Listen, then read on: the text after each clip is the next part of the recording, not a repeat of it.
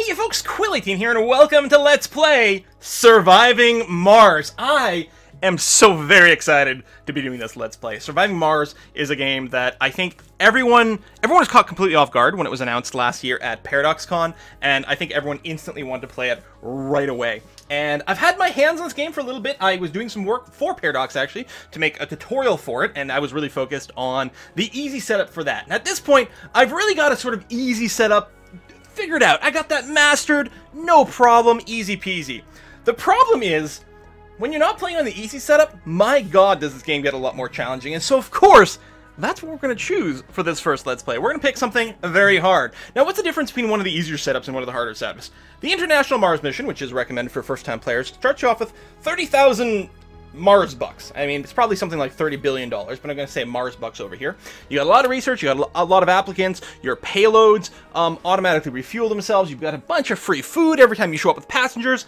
It's easy mode. And then after you go down there, you start to get a lot less starting money, fewer starting rockets as well, and some really difficult setups. For example, we're going to play as the Church of the New Ark over here, which, technically, for some reason, the Paradox Interactive Start has the higher difficulty bonus. But I feel like the Church of the New Ark must be harder. You start with no free research whatsoever. I mean, I guess the religious trait's actually a good trait to have as your colonist, and the birth rate being doubled is fine. But the Paradox thing with all the breakthroughs, oh my god, the breakthroughs are so fun.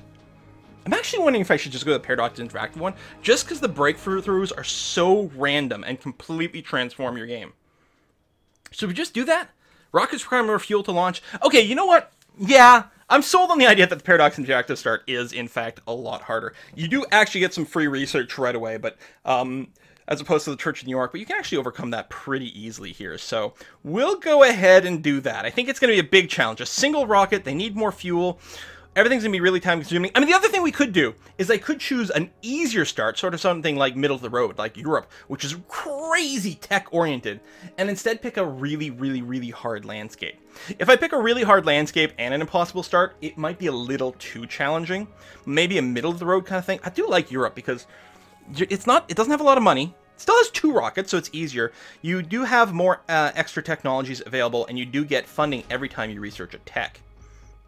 Although, research and breakthrough tech grants applicants, so none of this makes any money.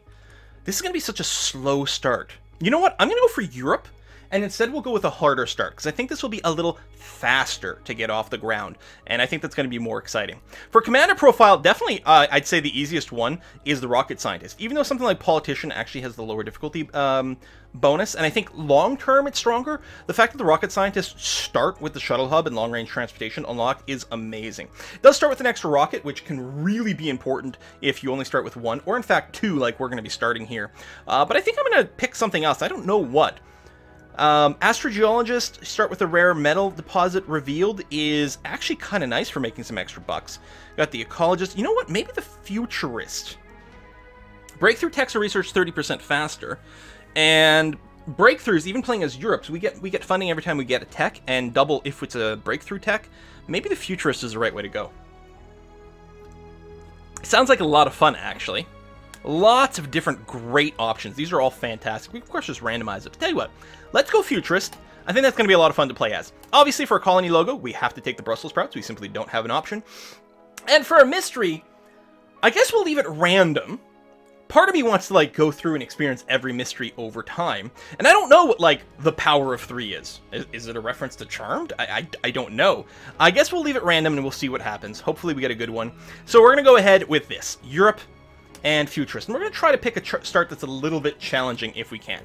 So here's our first rocket over here, which I'm going to rename the Quill rocket. Quill rocket. Bam. Like that. Excellent.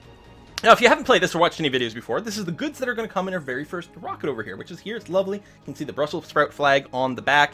Our first rocket isn't going to have any people on it. We're just going to set up our initial base with robots. So we're going to come, there's going to be 6 drones that are going to be controlled by the shuttle once we're landed, which is great. We're going to have an RC Explorer over here so that we can check out anomalies and various things on the surface. We're going to bring some polymers, some machine parts, and some electronics with us. We'll also bring some orbital probes that'll help us scan a little faster right off the get-go. The thing is, since I start with sensor towers don't even need maintenance. I'm wondering, you know what, I'm going to see if I can cut this back to just a single probe. It's nice to have an extra one just in case. So we get a little bit of funding back. We also get some more cargo capacity.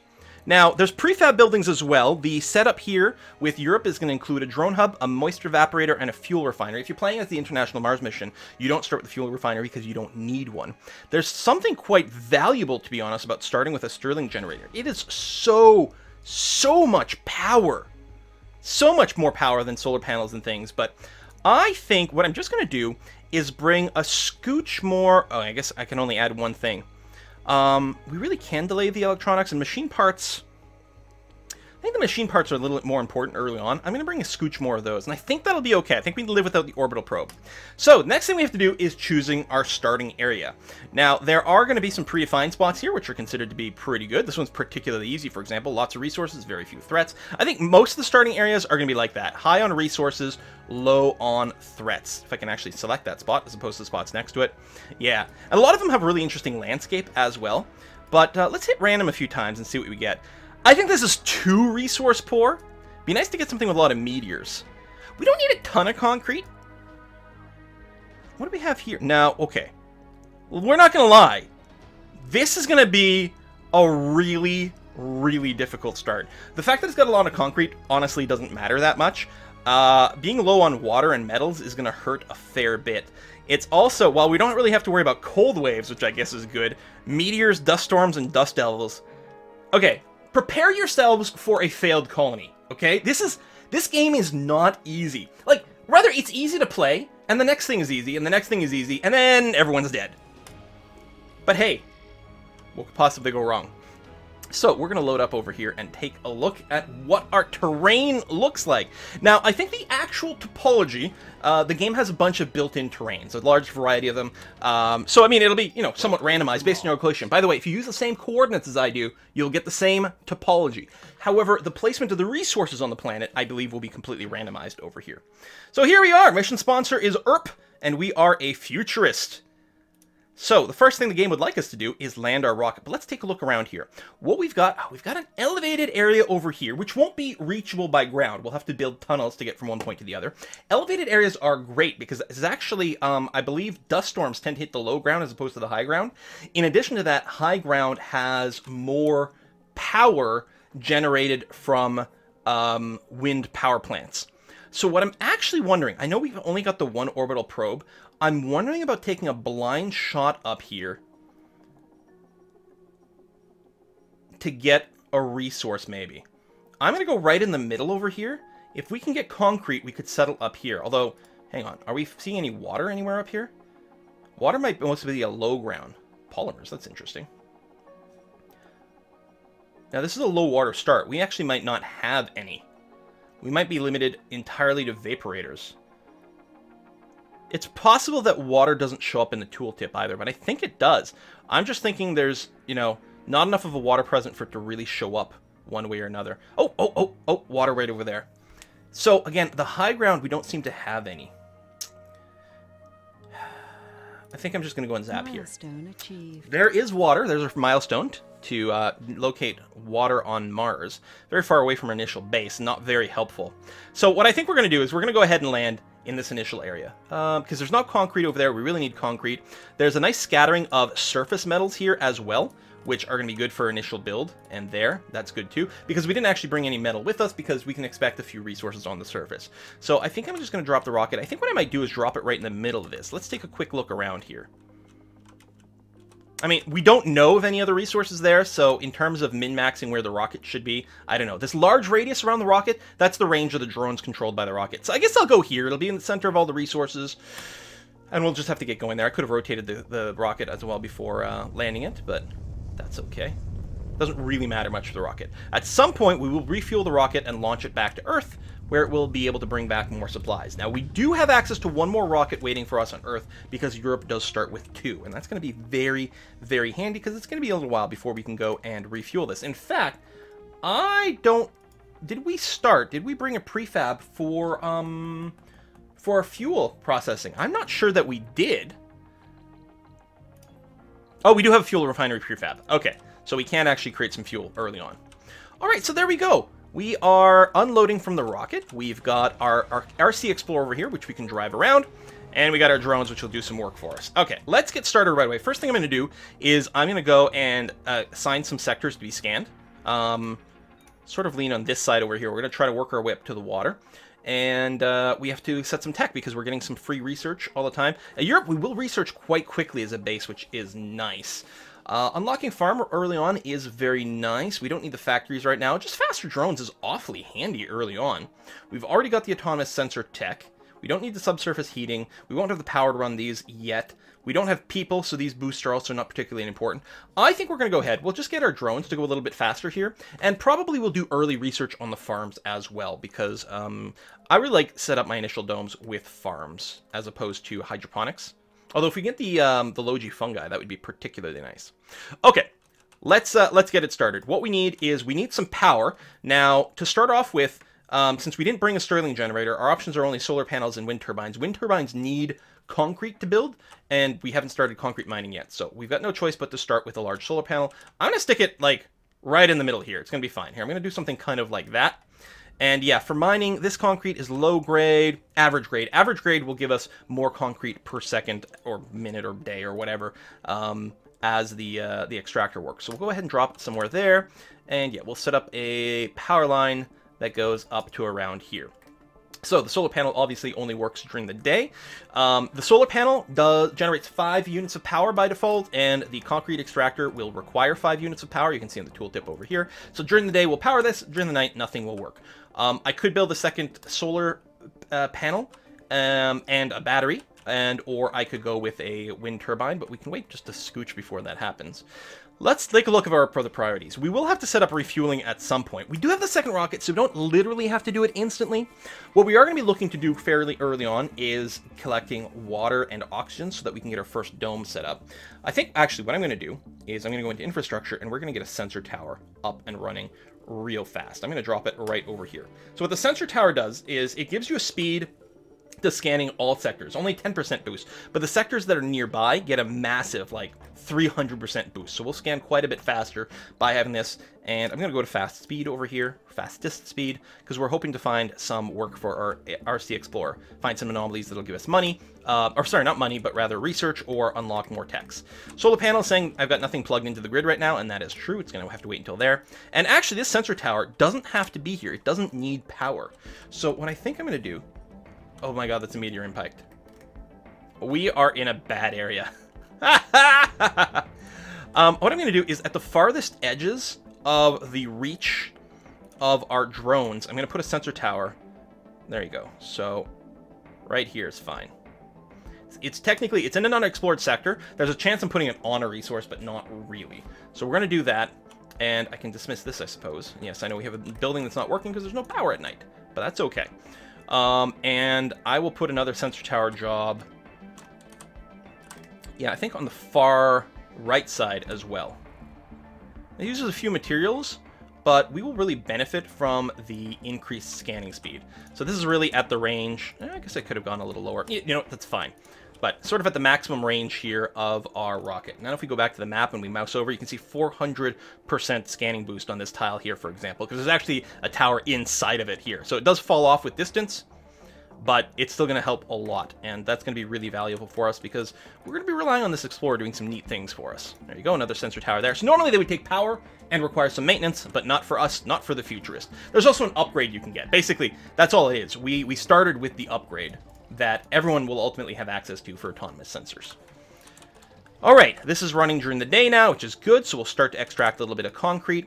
What we need to do is we've got some resources that are sitting in our rocket here. You can see polymers, electronics, and machine parts. We're going to go and get those unloaded. I'm going to just put you there. I'm also going to get a specific concrete storage, and I'm also going to get a dumping site because this thing is going to create just waste rock, and we're going to want to dump it somewhere to keep things organized, so we're going to do that. We found our first anomaly. That is a I get free science anomaly, so I'm going to take our RC Explorer, send it over there. That's going to be lovely. I think if you overshoot on your science, the extra science is wasted, so do make sure you have enough stuff queued up so that that's not a problem. If you do switch your science, actually we don't need the farm right away. If you could get the stronger drone hubs. That actually would be very handy, because we started with a drone hub prefab, so I won't put it down until we've got the upgrade to drone hubs, because I don't think it does it retroactively. So you guys are unloading. If we had twisted the rocket the other way around, they'd have to move a little bit less, but it's really not a big deal either way. Because, I mean, most of it, you still have to go up and down the ramp, so no matter which way it's pointing, you end up traveling a similar distance. So we're unloading the goods over here into the Universal Depot. The concrete will get put over there. And as we start to accumulate some of this, we will set up a few more things. We actually have enough concrete here that I could, and I will, in fact, build a wind turbine. You can see here we're so low that we have a 0% elevation boost to our power generation. I mean, they're still going to generate 5 power, which is the same as the solar panels, but they do need a little bit of extra material. One of the big differences as well is the solar panels, everything in the game needs maintenance. Some things need maintenance more rapidly, especially if they're exposed to a lot of Martian dust from things. Then they'll break down, they'll stop working until they're maintained. A solar panel needs 1 metal to maintain it, which is going to be fairly common. The wind turbine requires machine parts, which we'll have to fabricate or ship from Earth. So we researched that anomaly. We found another anomaly, so I'm going to go and send it over here. This one here is something interesting. We don't know what it is. And yes, I'm getting more milestones, which are going to be listed over here. 2 anomalies, sectors being scanned, and yeah, we'll continue to work sort of upwards over here so that we can... The underground water deposit is excellent. Actually, what kind of quality is it? What are we talking about here? Low quality and not a large number either. That's actually very disappointing. A water extractor on that will actually produce, I believe, only 4. Because by default, where is it? Life support. A water extractor produces a base production of 5. On low quality, it produces 4. On very low, it's 3. If you happen to get like a high quality one, it can produce 6. There might even be very high. The explorer had found buried treasure the way our scientists were reacting. Ooh. It was a sulfur-rich regolith. That's very interesting. So we have a choice. We get 1,000 science instantly, or we could get a 10% discount to engineering boost for the rest of the game. Now, this 10% discount will equal out quite a bit more than 1,000 science over the course of things. At first, the science, the researches, the techs are worth 1,000 research, but very soon it's 1,500, then 3,000, then 5,000, 7,000, 10,000, 20,000. I mean, 20,000 is like the most extreme expensive one, but this will, in the course of the game, save us a lot more research. That being said, I kind of think we might go for the early research boost. Damn. Remember, as we finish techs, we get money as well. No, I'm going to do this. We'll keep the lifetime gain to engineering research here. So you can see this is 900 instead of 1,000. So, I mean, right away we'd save some stuff. Yeah, it'll probably pay for itself fairly well. Okay, so that RC rover has no more anomalies to check out. I'm going to tell it to come back here and charge itself up on the power cable. I think anomalies can spawn from meteorite impacts, as well as, you know, there's just a chance to find them in general. So maybe with more meteorites we'll find more anomalies. I don't know. So that tech is research, so now our drones are faster, which is going to be nice for our overall efficiency. We're accruing some concrete over here. I really like to keep this open a lot so we can see. So we've got 22 concrete piling up, and we've, you know, just casual metals we've picked up. Another anomaly over here, so the RC rover is fully charged up, so we'll go. That's another eyeball, which is... Wait, we have water here? And it's average grade? Oh, baby. Okay. That is going to make our life a lot easier. How about this metal? This is very low grade. That's unfortunate. Now, metal deposits and rich metal deposits can only be mined by actual people. Yeah, there's some tech later on that lets you get around that, but mostly by actual people here. And being able to mine our own metal is very good, but very low means we're going to, like, extract it very slowly. We're really hoping that we get lucky enough and find some more metals here. There's a high chance of metals here, maybe on the edges. Probably means there's, like, a metal deposit, like, on the border of one of these. You know, that's why they'll sort of show up on both. But we'll pop it in a not-too-distant future, which is going to be nice. Overall, I think we've got a fairly good location and something I'm relatively pleased with. Our explorer just got into a pretty serious accident. The good news is, it's still in one piece. The vehicle stumbled on a crust fault which could have lasted for a couple hundred years under the slow erosion of the planet. Disturbed by the mechanical motion of the scanning probes, the surface opened like a wound and swallowed the rover. Luckily, only for a dozen meters. The sturdy machine got out of the hole, but nonetheless sustained heavy damage. Millions of years ago, Mars had been shaken to its core by a cataclysmic impact which sealed the fate of the planet. Since then, Mars, like all giants, is dying, too slow for our mortal eyes to witness. Yet even today, the death throes of the red planet can be felt unmistakably. I believe this is our mystery. I think this is specific to our mystery. I'm not sure, though. but maybe. Anyway, the RC rover has malfunctioned, or Explorer has malfunctioned. It must be repaired by drones. Unfortunately, it is out of range of my drones, which are currently limited to here. I do have a drone hub, and we'll probably get an RC drone on our next rocket or something, because it is really handy to have around. Although we could conceivably live without it. Drone swarm research is done. We're working on our biotech now. What else do we get? Faster RC transport. That will be nice, since we don't actually have the shuttle hub unlocked from the beginning. Oh! Explore AI. 100 science per soul for each RC Explorer vehicle. I'm not sure that our downed Explorer will provide us with the extra science per day. I'm not sure, but it might. And in any case, this is a really good one to invest in early. The transport optimization isn't a huge deal, although it is nice. Water reclamation, so our spire needs less water. It does take a lot of people to do it. I think this is probably a good thing for a very large spire, but I don't know if we rush that. More rocket cargo space. I don't think we have the money to really get to take advantage of this, to be honest. I don't think we have to worry about cold snaps here. I think what we'll do is because at some point we'll want the polymer factory, and maybe, you know, researching this early, we might be able to get away without prefabbing a polymer factory. And that would be very nice. We already have one fuel refinery, but we will need a lot more. And so again, it will be nice not to have to worry about prefabbing very many of them. Alright, I'm fairly keen on that. So we are very limited on our range because, well, no, that's not true. We do have a drone hub. So we're probably going to put a drone. We're probably going to have to put a hub here, unless our scanning reveals more metal over here. Oh, there's another meteor impact, or meteorite, I suppose. I don't think I want to commit to anything quite yet, not until a little bit more scanning is done. So you know what I'm going to do? I'm going to put a cut right here in the video. And I'm going to let the game play for a couple more minutes here to reveal what's in these other sectors. And next episode, we'll get a better sense about what our starting situation will be and where we're going to want to put our first dome, which of course is where our people are going to live. Thanks for watching, folks. And I'll see you next time. Oh, all these anomalies I can't use because my rover, my Explorer is broken. Oh, we'll fix it soon. See you then.